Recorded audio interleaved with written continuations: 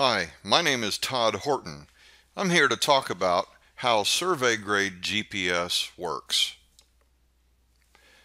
GPS, the term we so commonly use here in the United States, stands for Global Positioning System.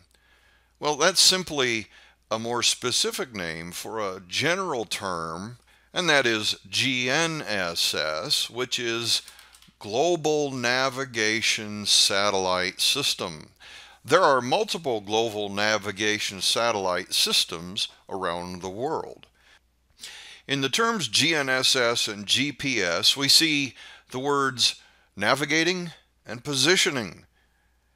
And for our purposes here, we'll consider them synonymous.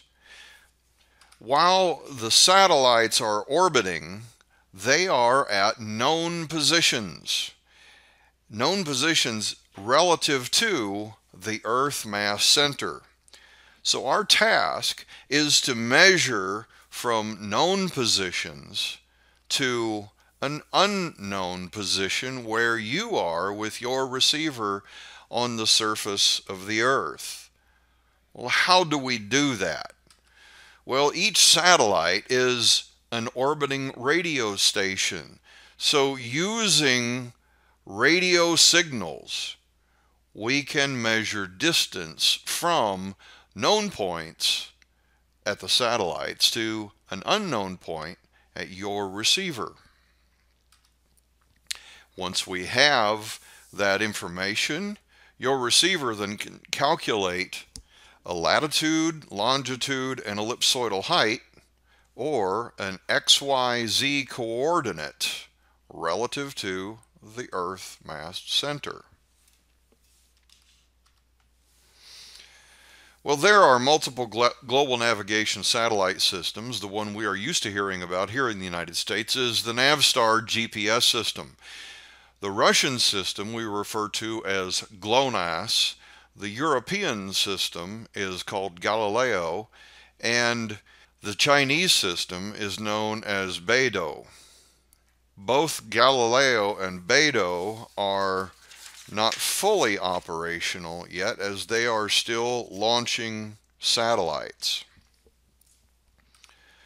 The Global Positioning System has three primary segments: the space segment, the control segment, and the user segment. We'll spend a good bit of time here now talking about the space segment. As we said before, each satellite is an orbiting radio transmitter. The satellite does not know where you are. It is only a transmitter. It cannot receive any signals from your receiver, and thus your receiver is only that, a receiver.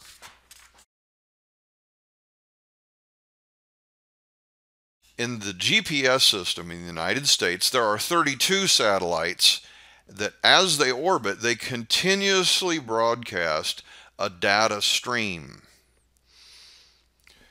Those satellites are distributed in 6 orbital planes that cross the equator at an angle of 55 degrees. Now think about this for a moment. Because they cross the equator at 55 degrees, then none of them cross directly over the poles. Their average altitude is about 12,500 miles, or just a little bit more than 20,000 kilometers. That's an average altitude. The orbits are near circular, but yes, they are still somewhat elliptical. Each satellite goes around the Earth twice every day. There is a type of time called sidereal time, and the type of time that you and I live in is solar time. So each satellite will reappear at the same place in the sky in 11 hours and 58 minutes. But that is considered 1/2 of a sidereal day. So here you see a view of the Earth spinning and the satellites orbiting. Please note right now that the Earth is spinning, but the orbital planes do not spin with it. Therefore, the satellites will not appear to be tracking across the sky in a uniform formation. The blue semicircle that you see moving around the globe would be an area in which you can see the satellites that are highlighted in black. Notice the number of visible satellites is constantly changing. Their ground tracks appear on a map like this as a sine wave. Let's look at a little more local example of this. This is a sky plot put out by Trimble software, and we're going to demonstrate this for you in a little bit. Notice that, as we said, the satellites don't appear to be moving across the sky in a uniform formation. In fact, they follow the ground tracks that you see highlighted in green right there. The Trimble.com GNSS Planning Online utility allows you to select your location. So let's do just exactly that. We'll zoom in here on Parkland College in Champaign, Illinois, and select our position.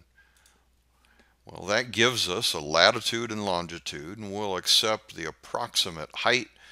We'll select today's date, and we will apply that. And now that gives me a sky plot. And let me help you understand, this sky plot starts at 6 a.m. and shows the motion of the satellites throughout the day in 10-minute increments. So you can see that these satellites rise and set. So throughout the day, the number of satellites is changing and their positions in the sky are constantly evolving. If we go back and turn on other satellites, then we can revisit the sky plot and see that when we use GLONASS satellites, there are more satellites visible. Notice that this is a sky plot with the middle of the plot being directly overhead. The top of the plot, where it says 0 degrees, is north. 90 and 270 are east and west, and 180 is south. So notice that in the northern part of the sky, there are no satellites visible near the horizon, but they are visible overhead when we are in Champaign, Illinois. The GPS control segment consists of 5 stations scattered across the globe for the purpose of tracking the satellites, updating their orbiting positions, and calibrating and synchronizing their clocks. These are the only locations that can send data to the satellites. Well, you and I are the user segment of the GPS system. GPS receiver accuracies vary with the intended use. Recreational grade receivers usually have a large error, that is, they are less accurate. Equipment that is designed for surveying or for precision agriculture usually has a very small error, that is, it has much greater accuracy. In summary, we can say that GNSS, more specifically the GPS constellation in the United States, has 3 elements: the space segment, the ground segment, and the user segment. This general model as well applies to the other GNSS constellations. Each satellite really is just an orbiting radio transmitter. In the following parts of this presentation, we will talk in greater detail about how the satellites work.